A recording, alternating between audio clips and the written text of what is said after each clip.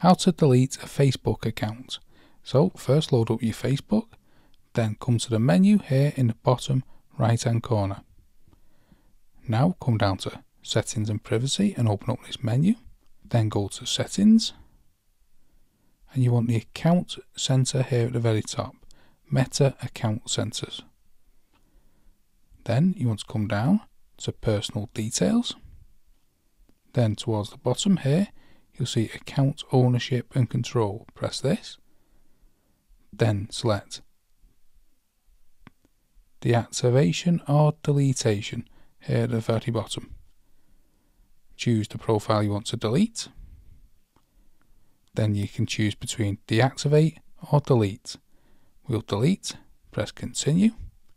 The reason, then press continue. It'll give you information. You'll keep pressing continue, and then you eventually get to a page where you confirm it. You will have 30 days to reactivate your account. However, that's how to delete a Facebook account. Hope you found that video helpful. If you did, smash the like, smash the subscribe, and thank you for watching.